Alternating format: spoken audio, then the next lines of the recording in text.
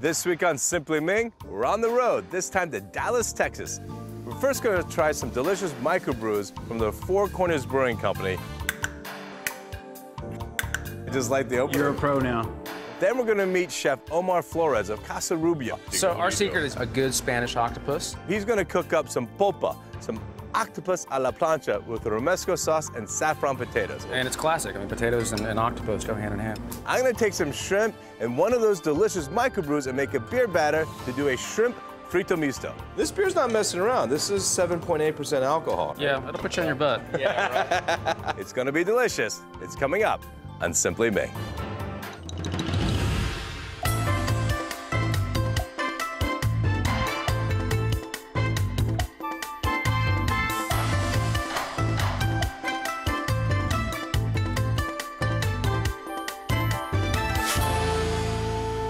Funding is provided by Ocean Spray. For over 80 years, our grower owners have been growing and harvesting cranberries to bring you and your family our cranberry juices, drinks, and Craisins dried cranberries. For more information, you can visit oceanspray.com. Ocean Spray, grower owned since 1930.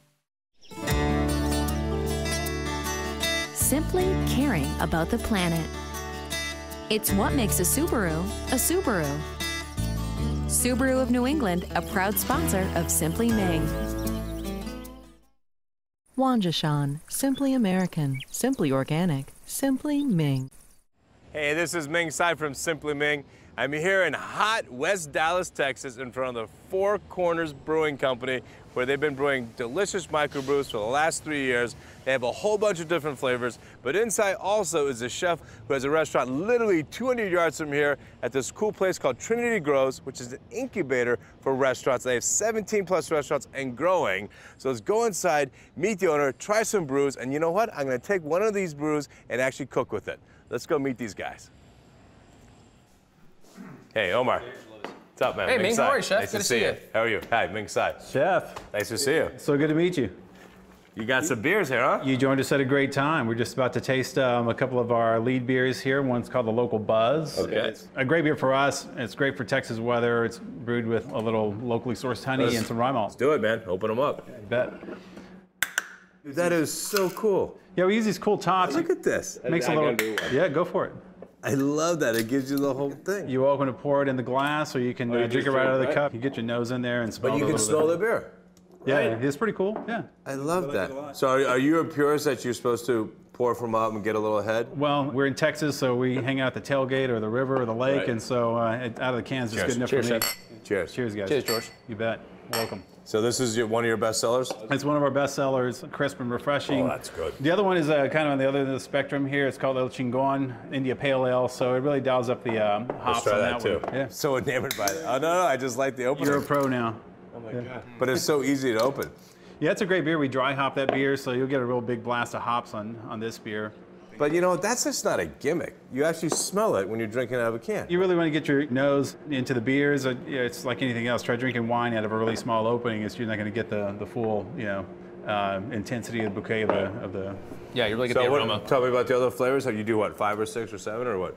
We do a variety of things. In the can right now, we do 4 to 5 year round, and then we do seasonals as they're appropriate. This beer was a seasonal for us. It's called the Super Bee.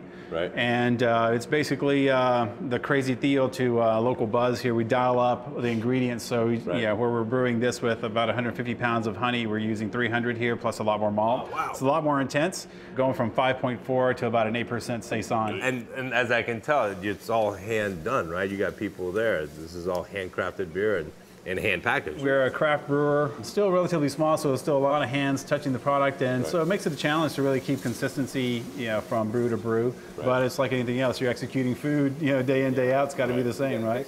At Blue Dragon, my joint in Boston, we sell probably 22 cans of beer. Right, which I never thought 10 years ago I'd be selling canned beer. Yeah. But guess what? You pour it into here, this tastes just as good, but we don't have this yet, so get this up to the Northeast, will you? We'll work on it. Okay, dude. So George, this location actually is significant for you, right? Yeah, this location, well, we're here in West Dallas. I'm a native son of Dallas. I grew up like literally down the street here, and it was just seeing the place evolve over time. This is a really industrial part of town for decades. Right. And so it's cool to see these buildings repurposed for something other than auto shops, that's what this place was. I mean, you're one of like 17 restaurants We are, now, right, Omar? yeah, we are, Chef. And you have probably one of the most beautiful bridges in Texas, leading everyone to here. We spent a good amount of our capital building that bridge to get people over here to drink some beer, so yeah, we're real proud of it. Yeah. Okay, dude. Cheers. Cheers, guys. Omar, I'd love to just drink beer with you all day, but We gotta cook, We gotta man. cook. Yeah. All right. Cheers, brother. Hasta luego. Thank you, man. Let's go. Come on. Trabajando. Dude, nice looking restaurant. Thanks, Chef. Welcome to Casa Rubia. Thank you. This is Sergio Cervantes. He's our head bartender. Nice to see you, man. My pleasure. Yeah, today we're making a special cocktail, kind of a seasonal cocktail. We're doing a smoked pear cider cocktail. Awesome. We're gonna be using our shrub. Okay. We strained it with smoked pear. Smoked pear. Yeah, yeah. So And what, acid, vinegar? Yeah, vinegar. We use vinegar base. This is gonna be our Vermont straight rye. This is a great rye because I mean it's aged 10 years in a double barrel, so you have that great taste. Embodies the perfection of proof. So that's the same thing? That's the stuff? Yeah, this is Cool. here. I mean, Got it's a it. little Yeah, easier yeah. to manage, but sorry. No, dude, in a busy restaurant. So how long have you been here? 2 years, Chef. 2 years? 2 years, yeah, it's going pretty well. It's an incubator concept down here. Right. So they have all kinds of different restaurants, us being the Spanish restaurant. So, but all different kinds of genres. You know, you can get a burger here, you can get Spanish food, Moroccan food. So Obviously good beer here. great beer. So that's it, it's just the rye and the shrub? That's all you need. Talk about an easy Perfect cocktail. balance. Yeah, it's a perfect balance. Really great when it's a busy night. You know, it's my favorite cocktail to make. Sergio, let's pour you one too, man. Yeah, you gotta get yourself one in there, bud. We can't drink without the bartender. Right. So Spanish tapas, and you obviously try to match drinks. Yeah, we same try to genre? work, kind of seasonally with the seasons. Obviously, right now we're in fall, so this is kind of a cocktail I think kind of embodies fall. Right. We took the red pears, which are kind of seasonal right now. Right. Smoked them, put them in the vinegar, the sugar, and then we kind of mix them with a little bit of hard spices, like some cardamom. There's some nutmeg, cinnamon in there, so get kind of the essence of fall in a cocktail. Love it. A little dehydrated pear chip, just kind of bring it all together. Thank you, brother. Appreciate it. Sure, thanks. You got a kiddie pour. Yeah, you get the short pour. Sorry, buddy. Cheers. Cheers, guys. Cheers. Cheers. Cheers.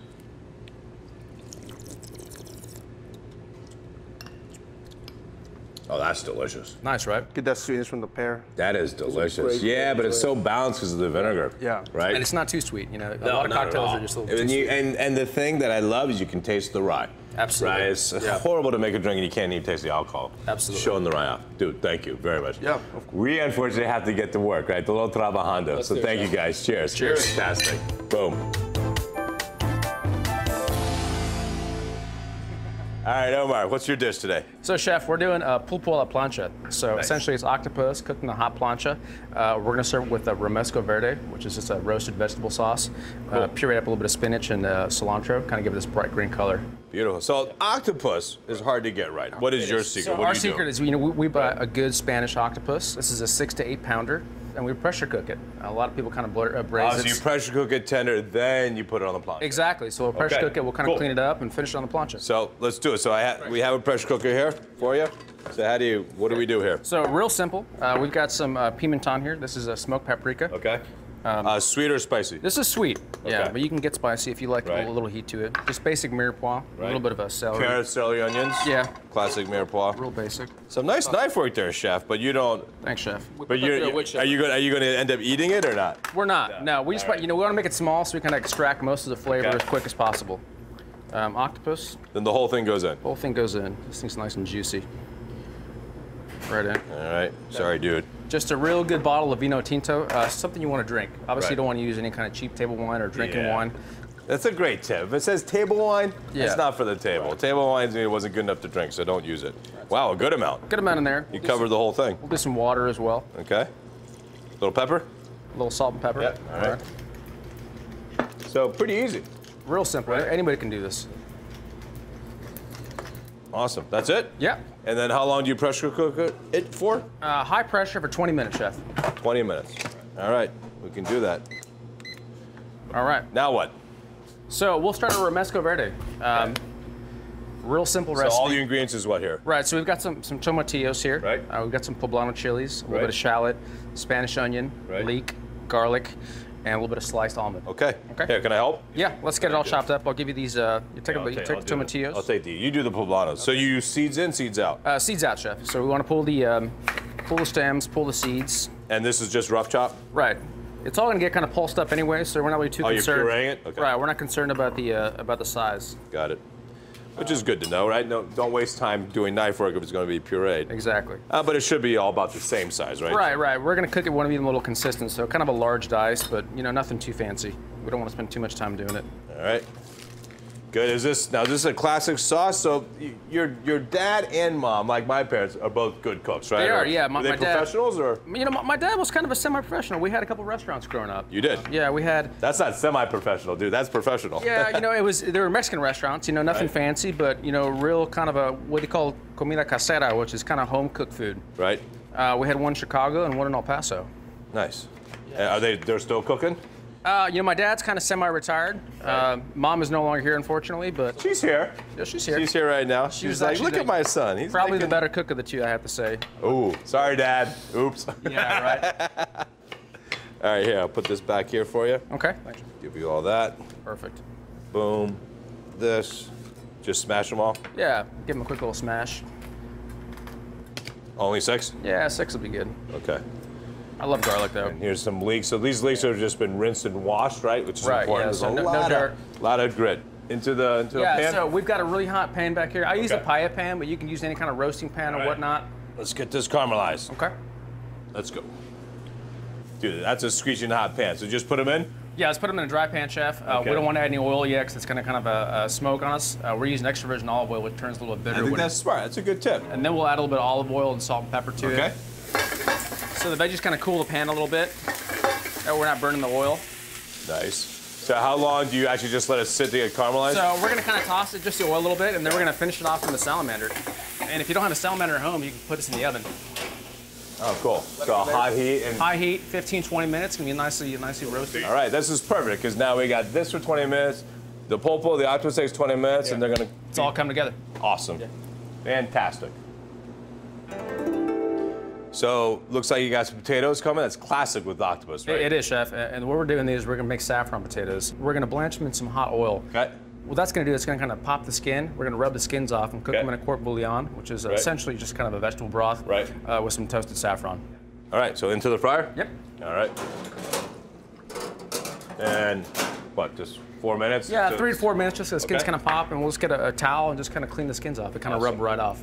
And then you have one more sauce to complete the dish? Right, so you know, the Spanish have their mojo verde, the Italians have their salsa verde. Right. This is essentially an herb sauce. So it's an herb sauce with a little bit of parsley and cilantro. So if you want to chop that, chef. Just leaves off? Yeah, leaves off. Okay. I've got a little bit of shallot and garlic here, kind of goes into the bowl. So garlic shallot, yep. You got a little bit of a Spanish anchovy, also known as a boquerón. So kind of rough chop? Yeah, rough chop. Boquerón is kind of rough chop too. Yep. These are delicious. I don't know if you ever had them. Oh, sure you've had these, right, man. Chef? Come on. The two things that are great in cans, anchovies are great in cans, and chipotle on adobo. Right, and that's one thing that Spain does really well is their seafood in a can is just amazing out there. Okay. I've got some cumin here, just a little toasted cumin. Goes in the bowl. Okay. Red wine vinegar. A little vinagre de Jerez, also known as sherry vinegar. Sherry vinegar, nice. So there's nice bright flavors in this. Yeah, it's gonna kind of give the potatoes kind of a little bit of acidity, so they kind of pop, you know. Or else you have kind of just a bland potato. Mas? That's perfect, chef. All of it? Yeah, let's go right in the bowl. Okay. Okay, good. So we're gonna finish this off with just some extra virgin olive oil. Nice. Yeah. A little bit of kosher salt. S&P. Cracked pepper. So this is kind of the base of the plate? Absolutely. That looks so awesome, right? Fresh, simple. So we'll go a little more olive oil. Oil. Yeah, just a little bit of go. Potatoes are back there working. Yep. Fantastic. Yeah, there we go. And then we'll take a little bite of it. Yeah, I'm gonna try that too. Yeah. It's perfect. Ah, dude, awesome. All right, so potatoes need what? They look good? They look good. Yeah, let's pull them out. All right. There you go. Nice and blistered. What? So a really cool technique. Right. Grab a clean rag and just kind of start peeling the skins off. Love that. Yeah, it's great, right? And they come out nice and clean, just like that. Look Perfect. at that. Yeah. So they kind of steam themselves Right. in the rag, right? Yeah, they're by no means cooked, but you know the skin's kind of popped a little bit and just kind of gives you the ability to pull the skins off easily. Love that. All right. So we're gonna peel these up, and then they go into the corps bouillon. Right, corps bouillon or any kind of stock you have. If you've got chicken stock. And how much saffron would you put? This much? That's a good amount. Yeah. Okay. I'd say about a good heaping Good teaspoon. pitch. Yeah. It's expensive. Yeah. So these go right in the pot. Fantastic. All right. So now this is gonna go how long in the stove? We're gonna simmer them about 10 to 15 minutes. 10 to 15. Yeah. All right. All right. There we go. Potatoes on. All right. Octopus is done, chef. All right. You got your veg done. Got our base Romesco done here, chef. Beautiful. We'll let this this smells great. Okay. You can smell the wine. That smells fantastic. Let's go ahead and puree this up. Okay. A little bit of Romesco base. Kind of goes right in the blender. Nice. And we're gonna add some almond to it. A little bit of sliced almond. Okay. Okay. Cool. So we'll add a little bit in there. We've got some fresh spinach here. This kind of make the color kind of pop. Interesting. Right. A little bit of olive oil. Kind of get the motor running. Also for flavor. Okay. Use extra virgin. You want more of this in there too? Yeah, we can put a little more in there. Why not? Let's make a lot. It smells so good. Yeah, it's gonna be fantastic. Tell. This is a little massatia vinegar, also known as sherry vinegar. Good glug in there. Kind of give it. That's it? Yeah, that's Salt, it. pepper? Yeah, let's do a little pepper in there. Sorry, chef. No worries. So a little pepper, and then a little bit of salt. Oh, you know what, chef? One more thing. Let's do a little fresh lemon juice in there too. We'll take about half a lemon. Okay. Squeeze that in there. No seeds. That's up. So 2 levels of acid. Yeah. Get the vinegar. I love lemon juice is one of my favorite ingredients. I use it in almost everything. You know what? I'm with you there. So start slow. Yeah, we'll start slow.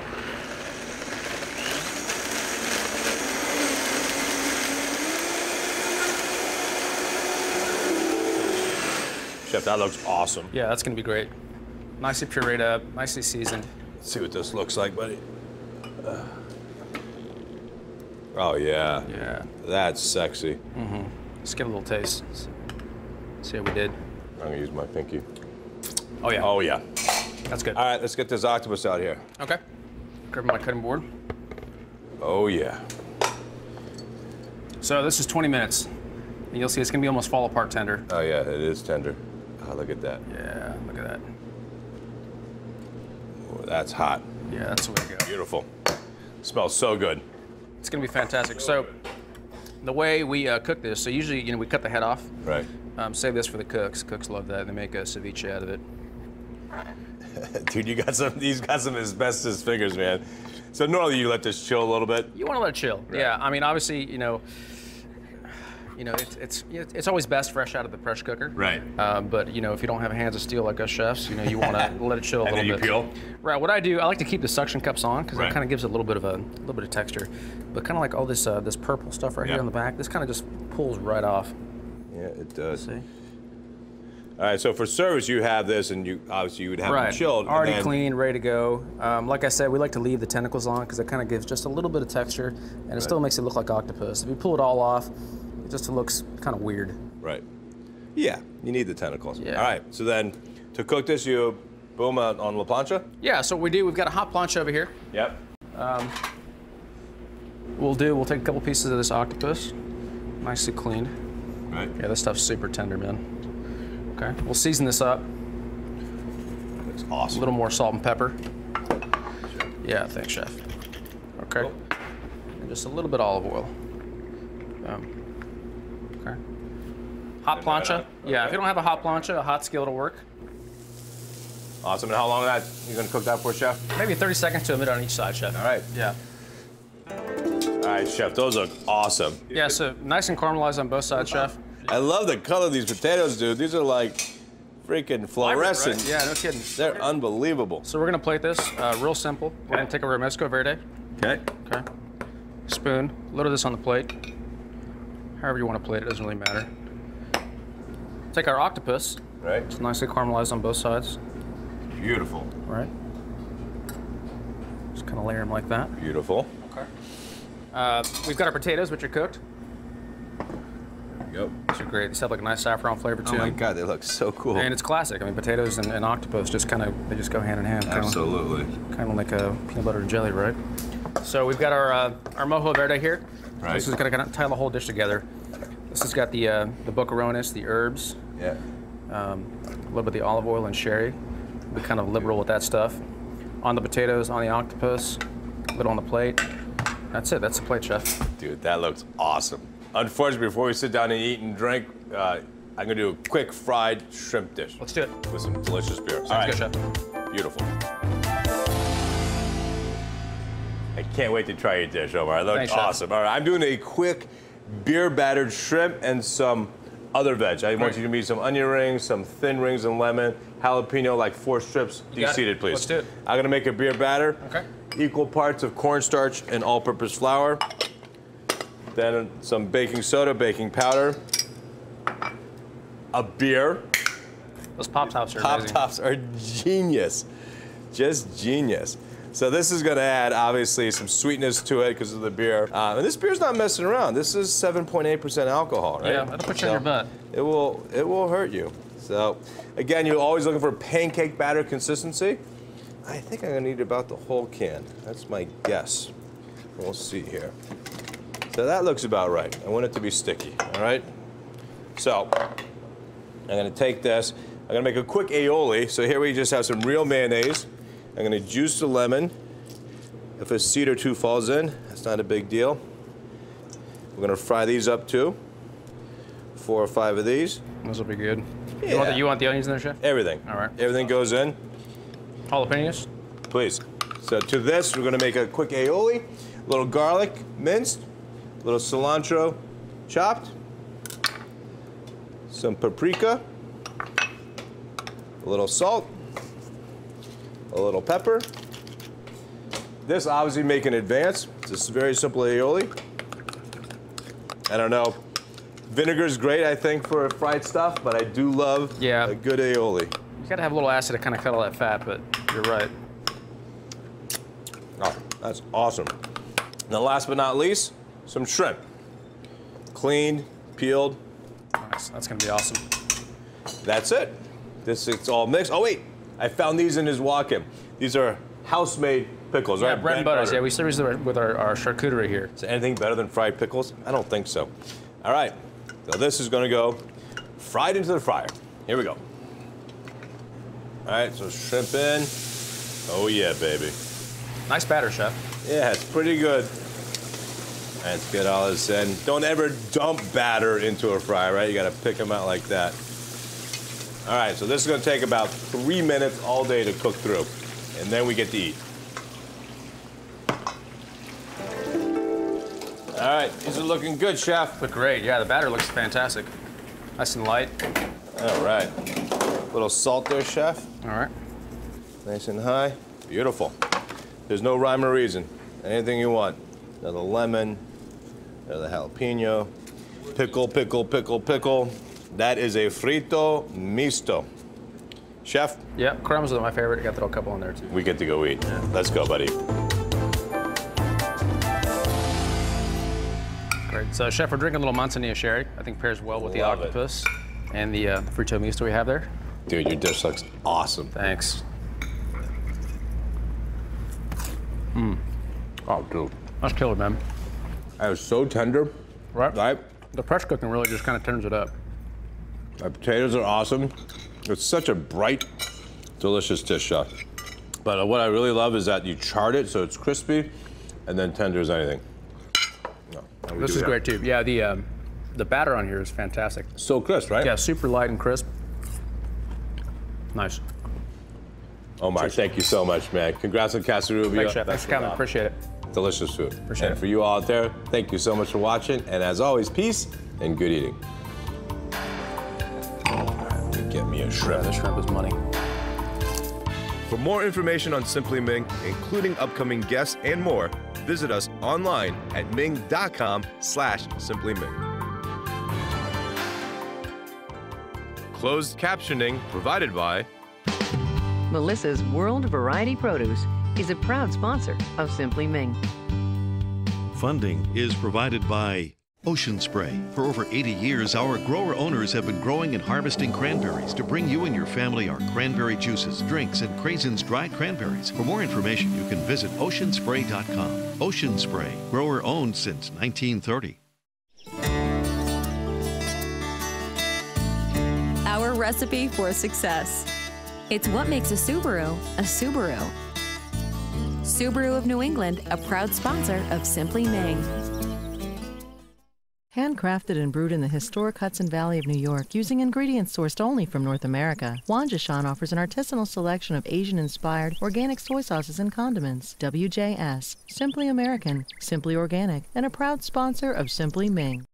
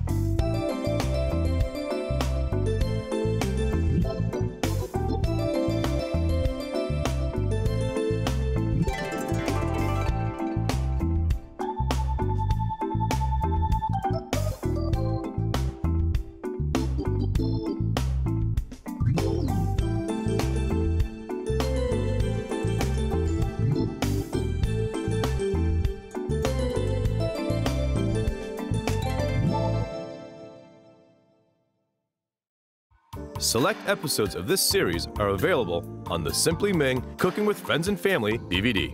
A companion cookbook is also available. To order, visit shoppbs.org/simplyming or call 1-800-PLAY-PBS.